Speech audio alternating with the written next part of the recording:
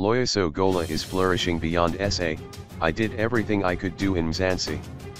After dominating the local comedy circuit for years, SA comedian Loyiso Gola has turned his attention to an international takeover, recently scoring a massive milestone during a prestigious show at the famous UK venue the Apollo Theatre.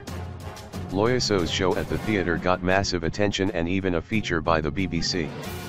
The broadcaster ran one of his jokes from the show and it went viral.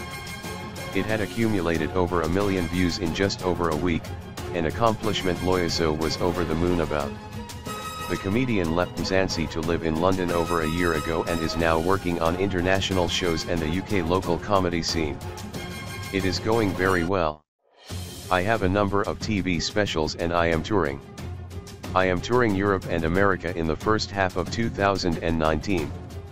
Everything is going well, he told SUBCRIBE in a recent chat. Loyiso said the decision to leave Mzansi came after he realized that staying here would have left him frustrated and unfulfilled. He said it was like, what the f***ck else can I do with this thing?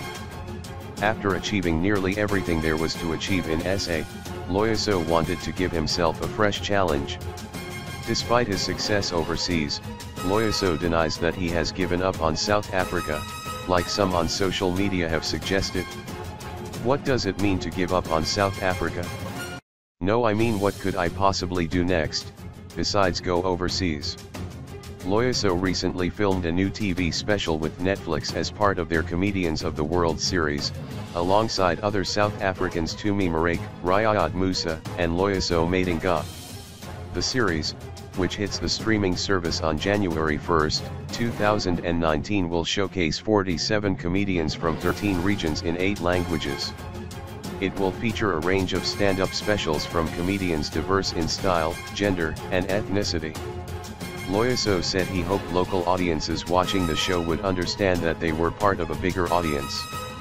We need to stop seeing ourselves in isolation. We need to learn that we are part of a bigger community and that comedy binds us. Yeah.